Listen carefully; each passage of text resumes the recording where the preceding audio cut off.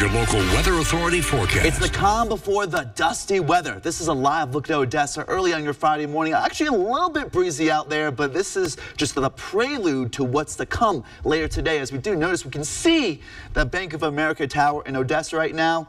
Pretty good visibility, a little bit hazy, very clear skies for the most part, some very high altitude thin clouds rolling on through the basin right now, and we are going to be seeing even more clouds, more dust, eventually dropping temperatures. We do notice this big hook in the clouds, thicker clouds from New Mexico into the Panhandle, moving southward, rain showers in northern and eastern areas of the Panhandle of Texas, and eventually those rain showers will move farther to the south, with these clouds moving even farther south into the basin, bringing in much more in the way of dust and eventually dropping temperatures. Winds may gust more than 40 to 50 miles per hour. Wind advisory in effect till 8 p.m. Central Time, including Ector and Midland counties down toward the Rio Grande, also into places like Marfa and Alpine, and also Presidio, where that will be in effect till 7 p.m. Mountain Time, that wind advisory. Calm right now, a little bit breezy, mostly clear skies, 61 right now in the Tulsi, with a south-southwest wind at 14 miles per hour, gusting to 25 miles per hour.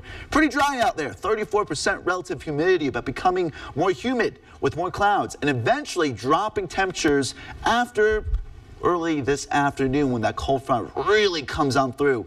50s and 60s for Maine to start, rising only into the 50s and 60s in northern areas, or right along I-20, high 60s, lower 70s, 70s in Fort Stockton, 80s in Dryden, may even reach low 90s in Presidio, but 40s and 50s possible from Carlsbad to Hobbs later this afternoon and this evening, right around 3 p.m. That cold front really coming farther southward. 50s in Marfa and Alpine by 7 p.m. Low to mid 80s in Presidio after a high temperature in the low 90s this afternoon, eventually dropping there into the 40s overnight. So again, 3 p.m. I think that'll be the hour where that cold front really comes on through. A reinforcing shot of cooler air, 63 at 3 p.m. with a lot of dust, with strong winds, some clouds, and even a slight chance of rain in far northern and eastern areas. Winds coming from the south and west right now start to switch a little bit more from the west-northwest in Carlsbad and Hobbs, where colder air is already making its way through.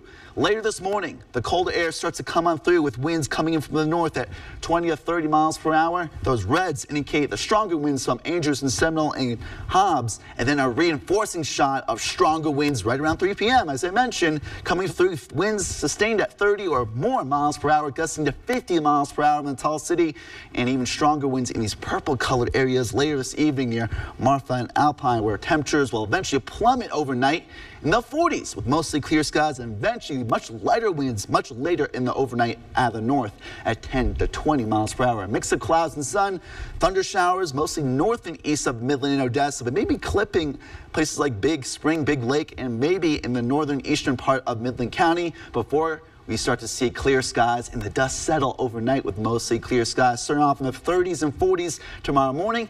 Mid to upper 70s tomorrow afternoon with mostly sunny skies, mostly sunny on Sunday. 92 with warmer air on Sunday, and also a little bit more in the way of humid air eventually.